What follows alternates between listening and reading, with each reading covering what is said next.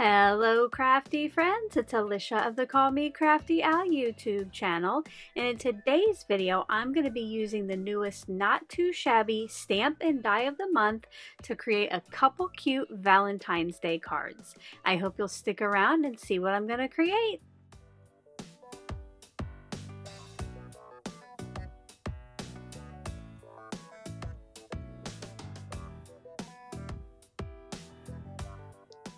Thank you so much for stopping by today.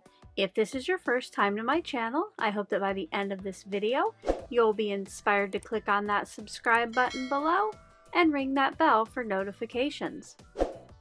If you're already a subscriber and regular viewer, welcome back. I'm so glad that you're here again. When I saw this month's Stamp of the Month from Not Too Shabby, I fell in love. I just love all of these little fun pairings and the sentiments that go with them. I do have the dies as well that match the images and the sentiments. I will have this linked in the description box below for you to go check out. You can get a one-time kit, or you can sign up to get this automatically each month.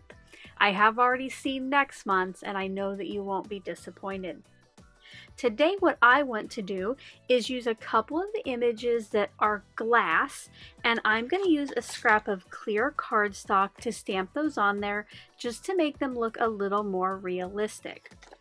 My plan is to use the salt and pepper shakers, and then I will probably use maybe the milk bottle and the cereal bowl.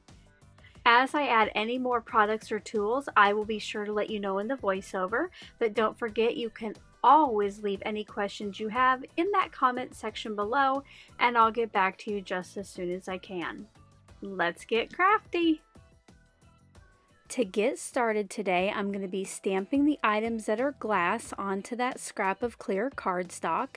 And because it is a non-porous surface, I'll be using StazOn Jet Black. And I figure I'll probably have to stamp it twice since these are new stamps and my StazOn pad is a little dry. So that is why I'm setting these up in my MISTI. Once I have the milk bottle and the salt and pepper shakers in place, I pick it up with the door of the MISTI and ink and stamp and ink and stamp.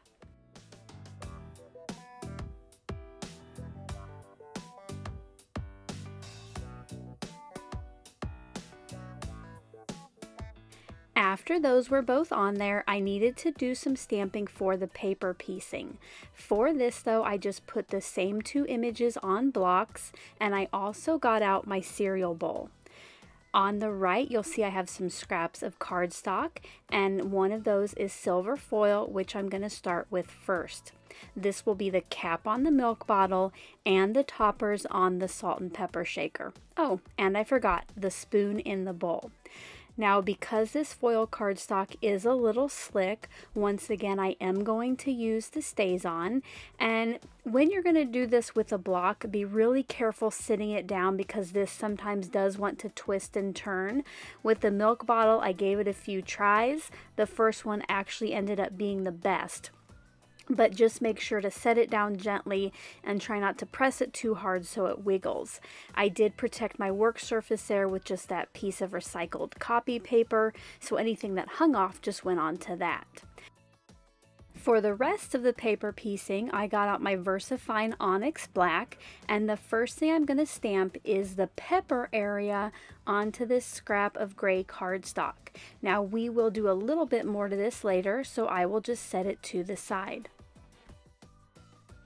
I will be coloring today with some Zig Clean Color Real brush pens, so the next pieces will be stamped onto scraps of Strathmore Bristol Smooth. I stamped the entire cereal bowl on there, and then for the milk bottle, I just need to concentrate on where the milk portion is, and for the salt and pepper shakers, I just need where the salt is.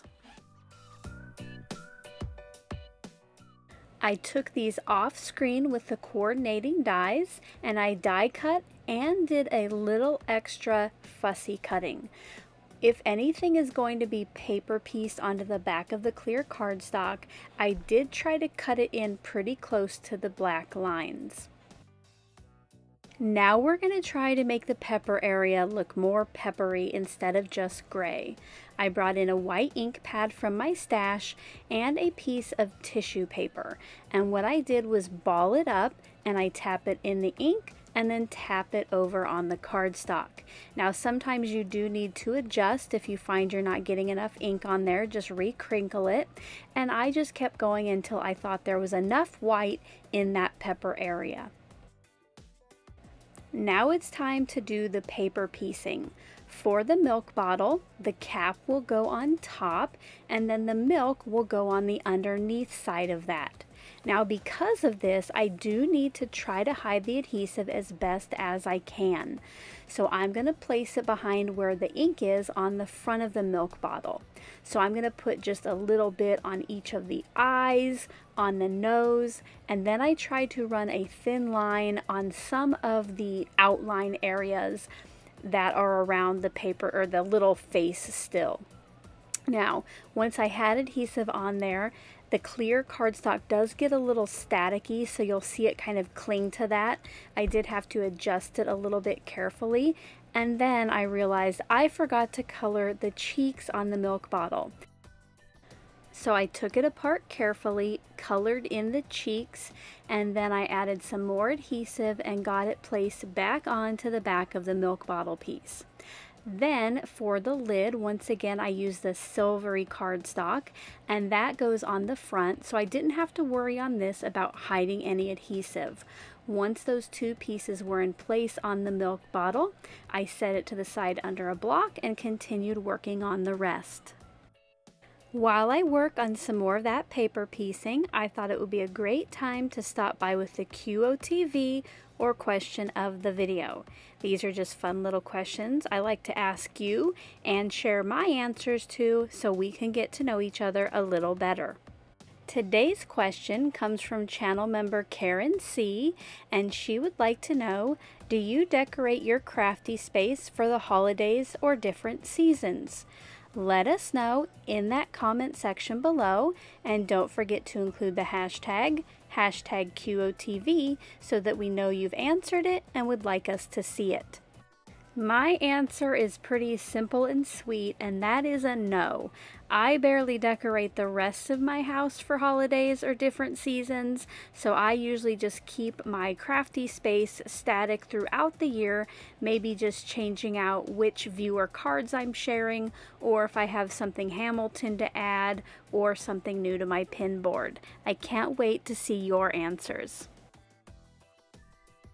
Here's a look at all of the dried pieces. I am in love.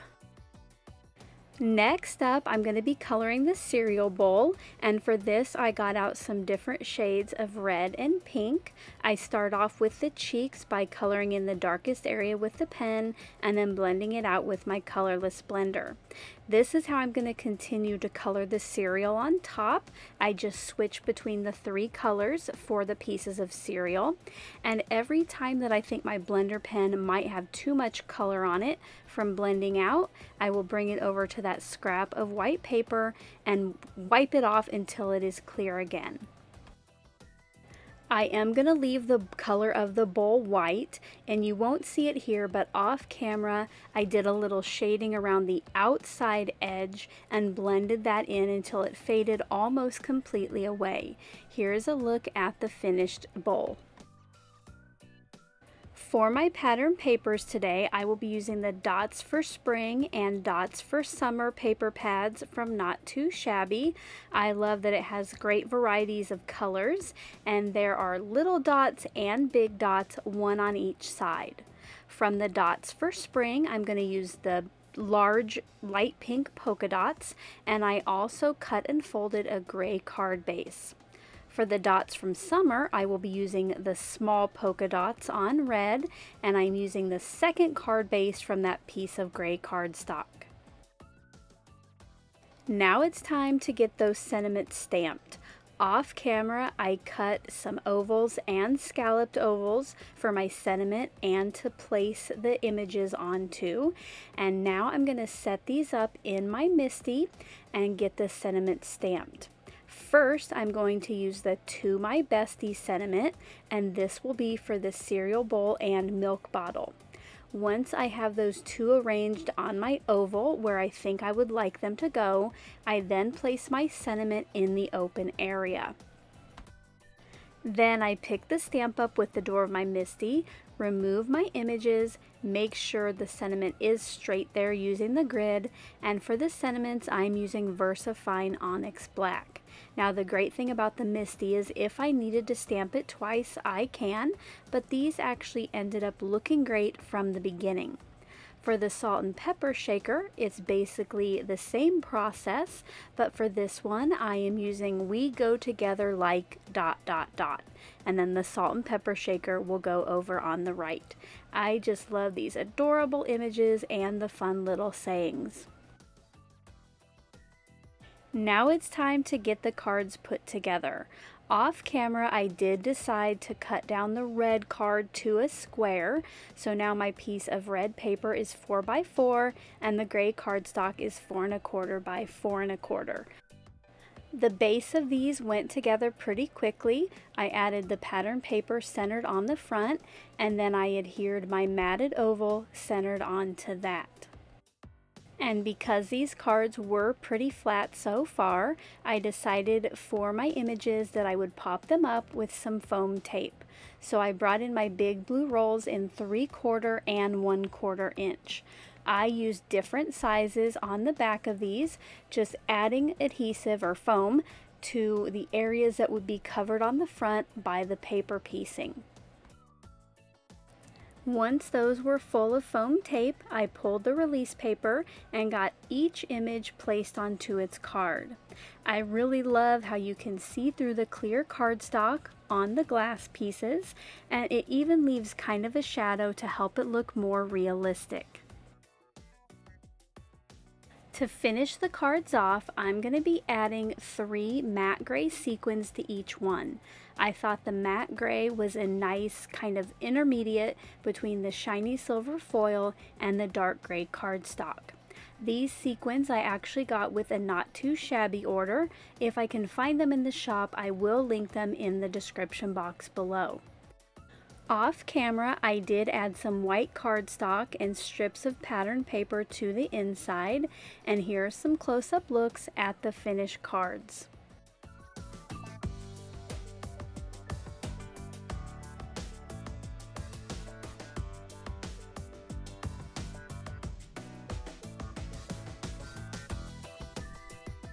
I hope you enjoyed seeing how I put together today's Valentine's themed cards using some clear cardstock and paper piecing.